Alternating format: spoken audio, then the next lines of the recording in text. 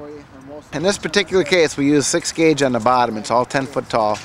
But they wanted to repaint this old backstop, which is a larger framework, and also the top portion of the fabric was all still attached. So it was in our way, which made it a little bit more difficult to stretch the bottom with. Typically the bottom of this fence would be stretched in before the top, which is making it a little bit more difficult for us to get started because we want this bottom fence to be closer to the rail.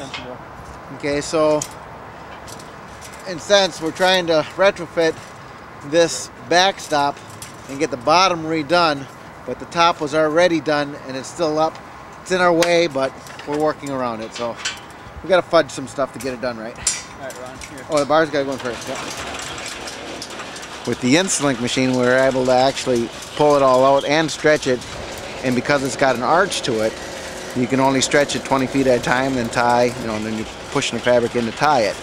So it definitely made it easier to stretch, and it took all the bulk work off of off the people. We did use the easy twist ties on these, the round ones. We are going to have to bend the bottoms over because it is for a ball field and there's going to be people present, so we got to make sure it minimize any risk of people getting hurt by it. So the top part we won't have to, but yeah, it definitely made it a lot easier to twist with the 9 gauge steel ties instead of using a hook tie. Alright, Brady. The rest of the fence we used a self-locking band for 2" and 1 5/8 to actually make a size for it. This particular backstop, they don't make the particular size for the size of the backstop.